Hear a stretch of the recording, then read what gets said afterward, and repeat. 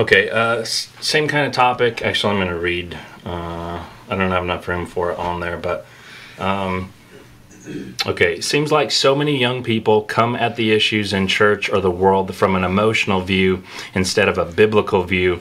An example would be let the Holy Spirit do its job, convincing people, and just love people. So I talked to this person beforehand, and the question goes, hey, my friend has a problem. I'm just going to love them. I'm going to wrap my arms around them, show them that I care. I'm not going to point things out or make them uncomfortable or do anything that's going to sever the friendship, as far as talking about sin or pointing out problems that's going to be uncomfortable.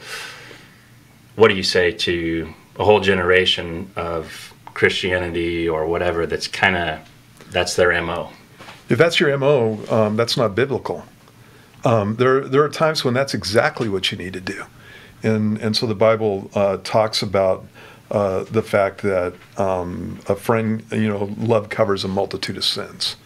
And so there are times when you just need to be with people and keep your mouth shut and that kind of thing. But if you're really a friend to somebody, if you saw somebody who's, you got a best buddy who's driving with you and he's about to drive off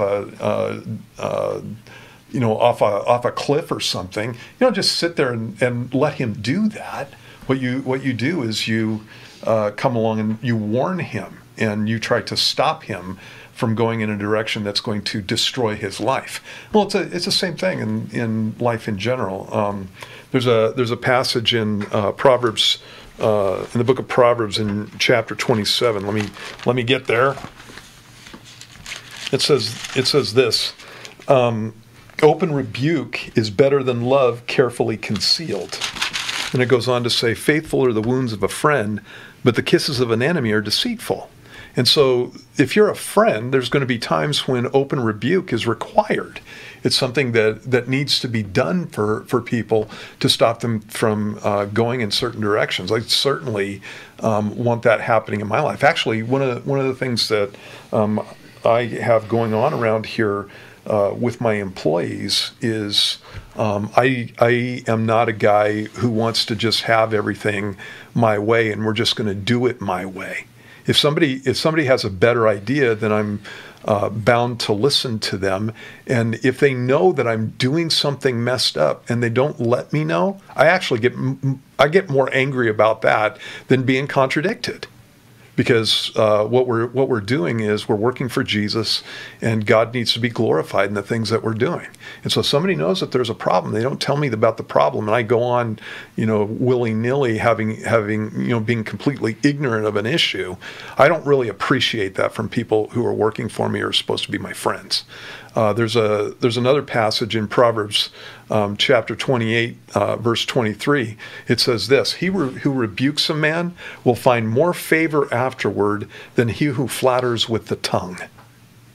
And so, again, the Bible isn't behind the kind of attitude where actually I don't want any conflict and I don't want to cause any problem and I don't want to necessarily lose a friend. You notice how often I said I in those sentences? That's all about me, and that's not all about the people who are around me. And so as a Christian, I'm supposed to be others-centered. And so I'm supposed to be doing what's right by people, not what makes them feel good. I'm supposed to be doing what's right by people, not what makes me feel good. It's just what's right by them. God does this all the time. Every single time that we're convicted of our sin, that's God speaking to me about the fact that I'm out of line. And the reason that he does that is because he loves me. Well, I'm supposed to be like Jesus. And so be like Jesus.